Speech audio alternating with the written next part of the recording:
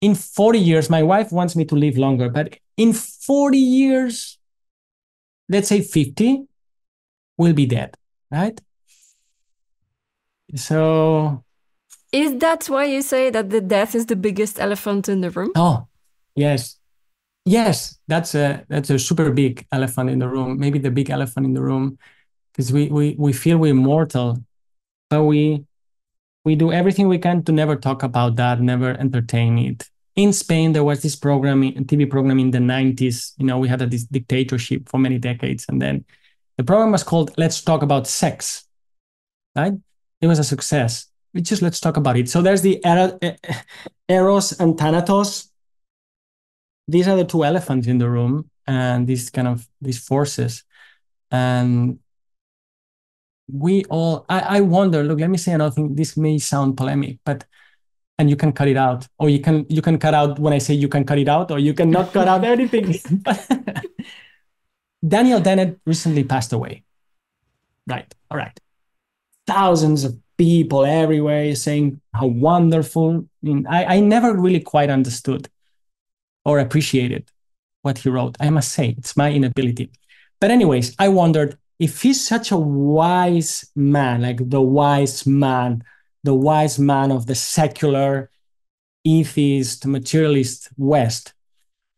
I wondered with true compassion, really, I'm not trying to be sarcastic here, when he was dying, when he knew he was going, as he was transitioning, as he was passing away, did all those books made a difference or not? Right? If philosophy is preparation for death, I think we're not doing a good job, right? And then the corollary question would be, his book was called I've Been Thinking. Well, I wonder, what is he thinking now? If anything, that's another thing, right? So, yeah. But what's the moral? What's the moral then? What's the moral? What we do doesn't matter?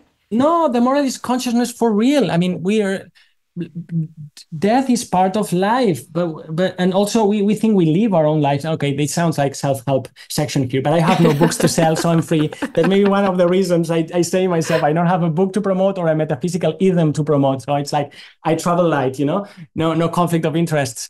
That sounds like self-help here, but we say we live our lives. No, life lives us. I mean, we're instruments for that thing to happen, and we spend hours kind of replying emails and articulating logical thoughts and just weighing the evidence and being angry about people disagreeing. And what are we doing that for?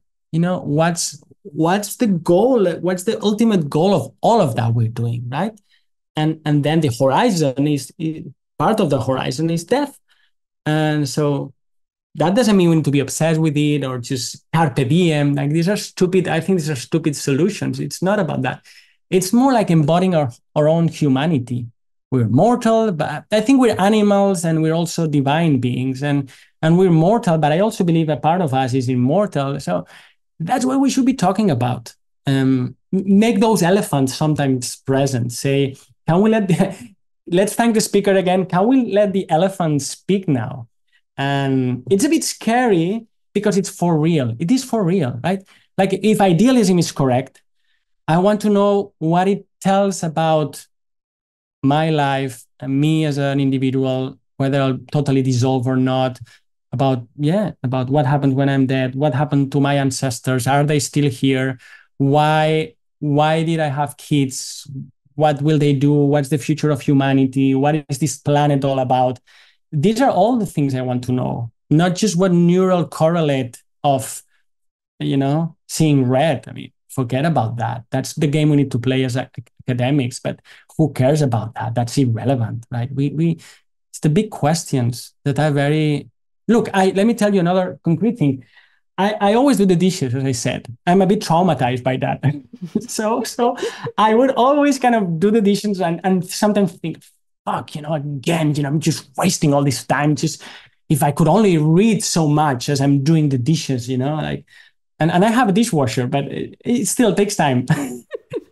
And then I almost died. And then when I came back, the first time I did the dishes again, I just What a felt privilege. What a privilege, right? yeah, I just felt like I can be enlightened doing the dishes, right? So I want this hint of awareness to just permeate my entire life. In a way, I want to become a saint, not in the religious way. I don't want the Vatican to just, that's what I want. And that's what we all want.